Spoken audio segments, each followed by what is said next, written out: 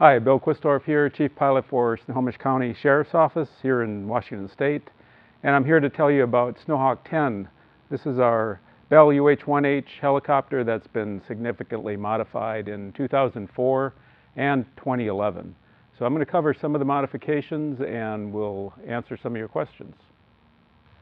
In 2004, we had the tail boom modified on SnoHawk 10 up in Bellingham at HeliPros. We had a Bell 205 tail boom added and Bell 212 tail rotor components.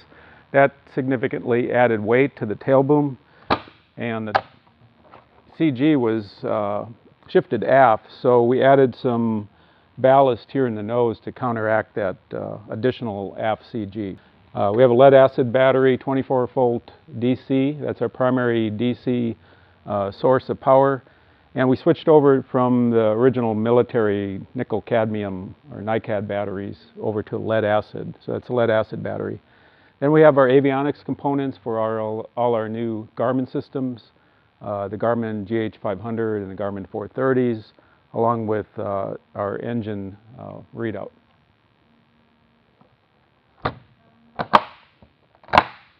I'm up here on top of SnoHawk 10 and sitting next to the Donaldson air filtration system for the engine. This was a modification done in 2011. This is another mod. We increased power by adding the Lycoming L703 engine. That replaced the T53-L703 engine. So we went from 1,850 shaft horsepower to 2,400 shaft horsepower. And that's significant when we operate at high altitudes in the Cascade Mountains, which we do normally. We operate anywhere from 6,000 to 9,000 feet on a typical rescue mission. Along with all the crew members and all the rescue gear we have, we need that extra power. Another feature I'd like to point out is the military oil debris detection system, ODDS. It has a fine mesh metal screen inside that catches any debris. Also has an engine chip detector, which will pick up any engine chips, any metal chips, in addition to the chip detector on the N1 gearbox on the engine. Another feature that's been added is the high skid gear. We've got the Dart high skid gear. It's not the extreme high skid gear, it's kind of the mid-range, but if you look at the original Bell UH-1H, it's got lower skid gear. And then because of that higher profile, we've added the flight step, make it easier to get in and out of the cabin. And on the back of the skid gear at the heel, we've added the bear paw or Tundra Pad. And what that does is spread out the weight that's back there. Most of the weight when we land is on the aft part of the skid gear. And if we're operating in soft terrain like riverbank, muddy area, loose gravel or snow, that helps prevent that aft skid gear from sinking down, and then further prevents or helps prevent possibility of dynamic rollover when that skid gear becomes trapped in the mud or debris as we take off.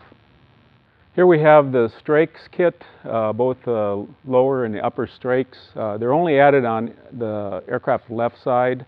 There are no strakes on the right side of the aircraft. And these strakes are actually made at Boundary Layer Research right here in Everett at Paine FIeld. This aircraft, SnoHawk 10, was the first UH-1H in the country to have strakes put on an operational aircraft. So we've had them on the aircraft for over 20 years now.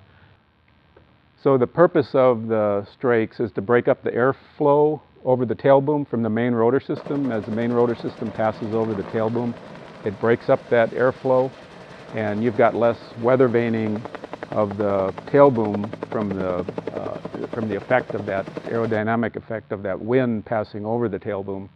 And so you're putting in a lot less pedal, especially during takeoff, any change in power, you're putting a lot less left pedal in, increase in power, and it makes the tail rotor authority a lot more effective too.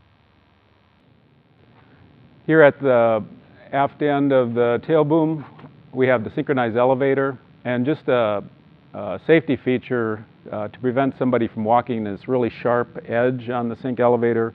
We just took a piece of pipe insulation, tagged it with some high-vis webbing, and that prevents any injury if somebody accidentally walks into there.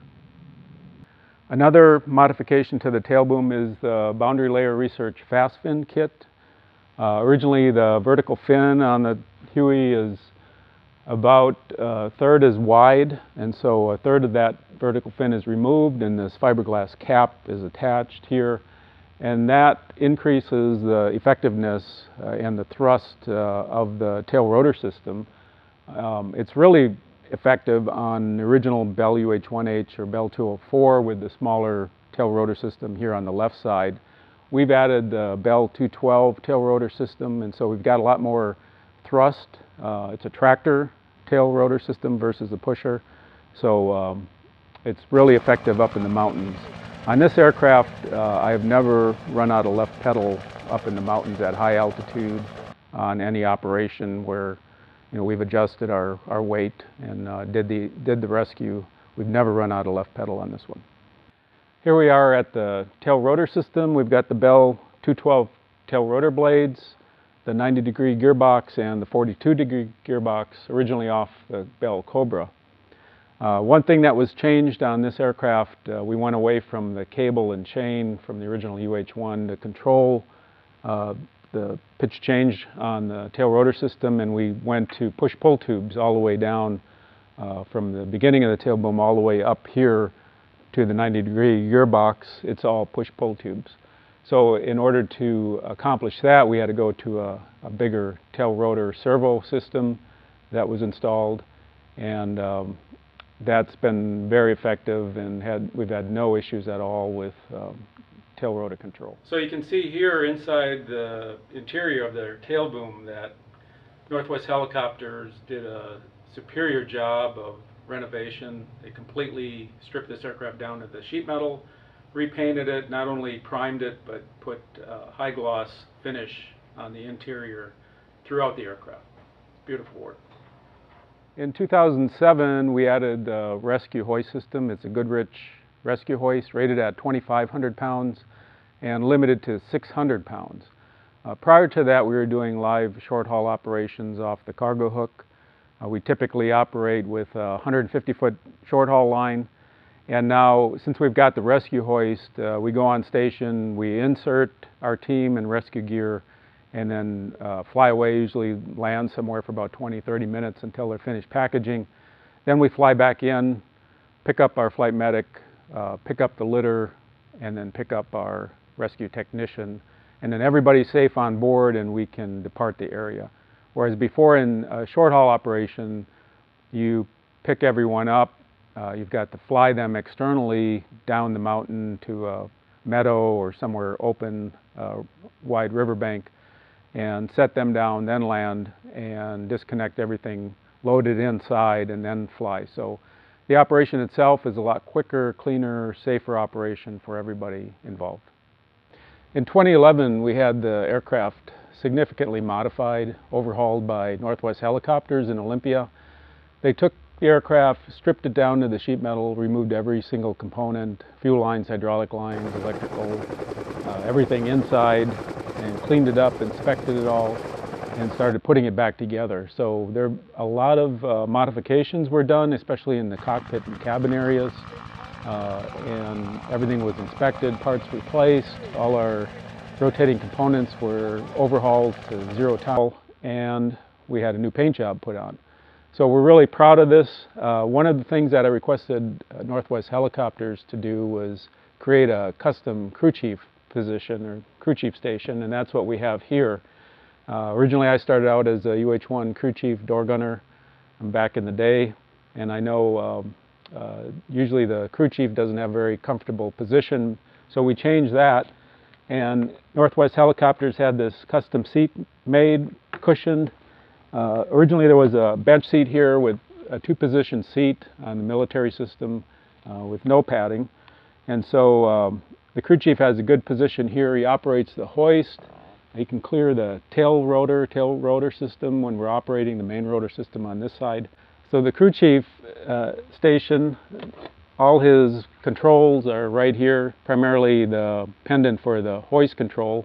There's a rheostat on the pendant that operates the hoist up or down. He's got a power switch up here on his ICS box that controls his radio system, intercom. And he's got a power switch for searchlight. Searchlight's mounted right below his seat on the belly. So this button here controls the searchlight up and down, fore and aft, and he can direct that searchlight at night for night operations. So rather than the pilots trying to control the searchlight up front, he's got his own searchlight back here, so that's really effective. One thing on the Pendant that was changed and modified, originally this button back here was push to talk for intercom that we don't use, so it's been wired for our Waterbucket operations, and where we're flying fires on fires and we have a bucket full of water, the crew chief calls it and we say mark, and then he releases the water bucket, drops the water, and he controls opening and closing with that red switch right there.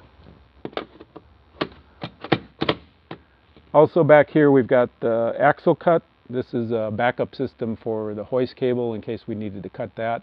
There is an actual squib in the housing of the hoist that we can activate electronically, but if that fails, we've got a manual device to cut the cable in an emergency. This little container here is for ice axes. We operate on the glaciers on occasion, and so we insert our teams. They need to go down with ice axes. We don't like to carry them on board in the cabin loose, so they're secured back here. And prior to going down on the glacier, they're handed the ice axe, secure it to their harness, and then they go down. Same thing on the way back up. They just reverse it, hand it to the crew chief. He clips it in here, and the pole goes inside that container. Just to tell you a little bit about our rescue gear, we've got this bag right here, and it contains a break-apart cascade litter along with packaging for a patient who's non-ambulatory. The seat there, the passenger seat next to that, actually folds up real quick, and then the full-length litter fits inside here. This facing jump seat right here is the tech rescue seat, so the rescue technician will sit in there, and then next to him is our flight medic. All our flight medics are full-time paramedics at a fire agency within the county here, and they volunteer their time here. So our flight medics are volunteers, rescue technicians are volunteers, and we have volunteer crew chiefs and pilots. So the typical operation is we come on scene. After we do our full checklist, the crew chief will step out on the skid. He's secured to a harness to this hard point up here, and he'll lower the rescue hook. He'll hand it to the rescue tech, and then he'll lower the rescue tech, lower the flight medic, and then he'll unclip this rescue bag from the floor, and he'll go ahead and lower this rescue gear to the team on the ground. We'll fly away, like I said, about 20-30 minutes, come back on station, pick everybody up, load them internally, and then we'll fly either to an 8-car hospital helipad, or if it's a significant injury, we'll go to Harborview in Seattle. Here we are in the cockpit of SnoHawk 10, and there have been significant upgrades, modifications to this. Basically, this is a whole new instrument panel, console panel, the seats, the aircraft controls. So everything in the cockpit and cabin has been built new by Northwest Helicopters in 2011. And we're very, very pleased with the setup and the instrumentation. The aircraft not only looks good, but it flies like a new helicopter. So we're really pleased with it. Some of the upgrades that we've had done, we had the Garmin G500H added to the cockpit. It's a dual G500H, so we've got it on both pilot and co-pilot sides. We added the Garmin Dual 430s, Wolfsburg. This is a dual band radio, so it's got both VHF for search and rescue and our 800 megahertz for the sheriff's office, police, fire is on 800. New NAT intercom boxes. We've also had a new load meter put on, new cargo hook installed, and so we've got a load meter attached to the cargo hook. We can measure the amount of weight, especially when we're doing water bucket operations. We can determine, how much weight and how much water we're carrying. In addition to that, we've got the Fast the Fast Bucket system, and that's automatically controlled here in the cockpit. So once it's all hooked up, we just dial this, and this will increase or decrease the amount of water. We start with about 40% bucket capacity. The bucket is about 270 gallons full, so we start at about 40% of that. And with our full weight of fuel plus the weight of the water in the bucket, that's probably our max to start out with. And then as we burn down fuel quantity, as the pounds of fuel burn down, I can just reach over here and dial this up and increase the water bucket capacity. So that's been really effective too. We have fire bucket, water bucket drop control up front, and the crew chief also has it in the back, and we primarily control that with the crew chief. So our cockpit has been modified by the military for NVG operations.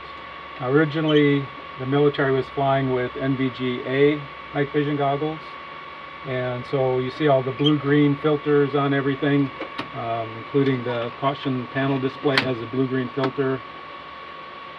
We've swapped over to NVG-B model, and so the B filters will allow us to view the colored images, the whites, the yellows, and they won't interfere with the goggles. So our displays have been modified with NVG filters, and our goggles themselves have gone over to the NVG-Bs.